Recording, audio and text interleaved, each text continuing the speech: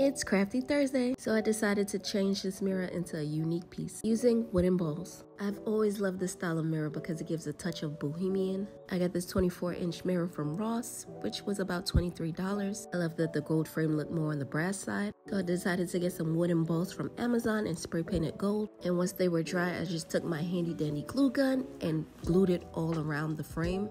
And for this process, I just had to be patient because some of the balls were falling off and I had to add extra glue. But in the end, it came out beautiful and it just gave my entryway the look that I was going for, like a bohemian look. It's a whole vibe. And I love that for me. So stay tuned till next week to see what we craft up. And until next time, be blessed, guys. Mwah.